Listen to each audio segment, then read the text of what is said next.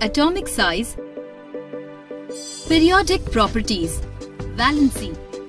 Valency of an element is the number of electrons lost, gained or shared by an atom to obtain stable electronic configuration, that is 8 or 2 electrons in the outermost shell in a chemical reaction.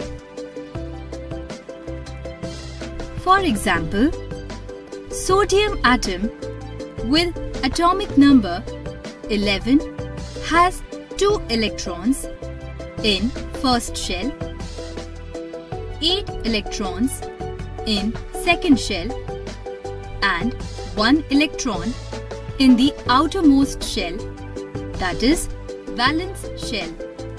Thus, the number of valence electrons is 1. Chlorine atom with atomic number 17 has 2 electrons in first shell, 8 electrons in second shell and 7 electrons in the outermost, that is valence shell. Thus, the number of valence electrons is 7. Sodium and chlorine both have valencies 1, as sodium gives 1 electron and chlorine takes 1 electron.